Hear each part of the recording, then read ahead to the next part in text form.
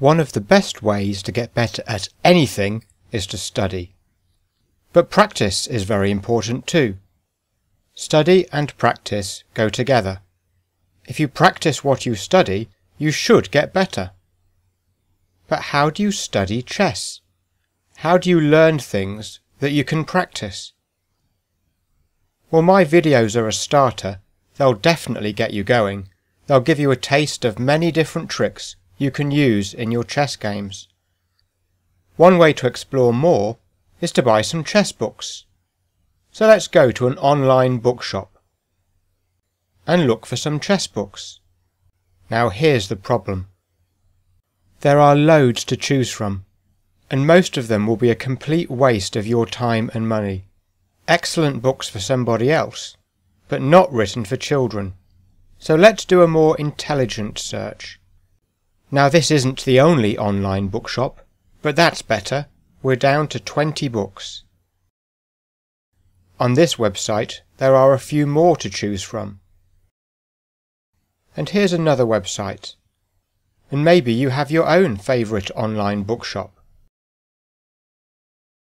If you're just starting, then you don't want anything too complicated, and these books from Usborne or these books from Batsford would be a good list to choose from. And here are another couple of options too for your first chess book. And then, if you've played lots of chess, if you find that you're interested in chess, interested in getting better, then you'll want to get some harder books. These books published by Gambit will definitely stretch you, and you'll need to work through them slowly with a chess set. But these books won't make much sense if you've only just started playing. You need to be quite familiar with chess. These books will show you how to start a game, how to finish a game, and how to fight well along the way.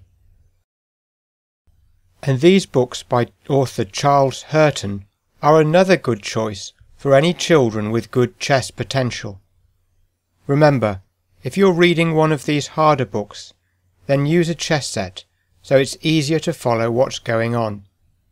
These kind of books will contain lots of ideas, with lots of examples where the trick has worked in real games. The idea is that you learn the tricks and spot opportunities to use them in your games.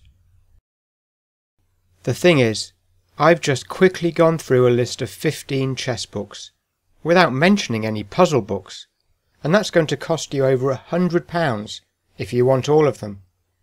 And if you're not that interested in chess, you're going to find the harder books quite boring, and you won't want to work through them.